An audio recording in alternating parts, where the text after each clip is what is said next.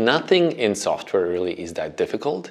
It's just there's a vast number of things you have to learn, right? Like every single piece is reasonably straightforward. You just have to like amass a huge amount of knowledge. And so it's not that it's hard per se, it's just there's a lot of it and it just takes time. So people who get good quickly really are just spending a lot of time on it.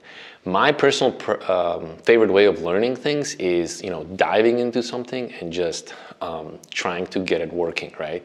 Because through struggle is kind of how you discover most things, like how you think you know, but then you try to do it and it doesn't quite work, and then you realize you probably missed something, and then go back and repeat.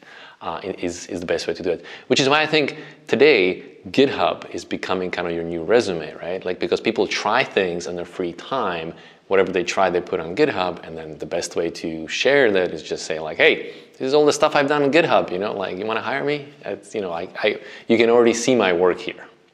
And passion is kind of the best way to get there, right?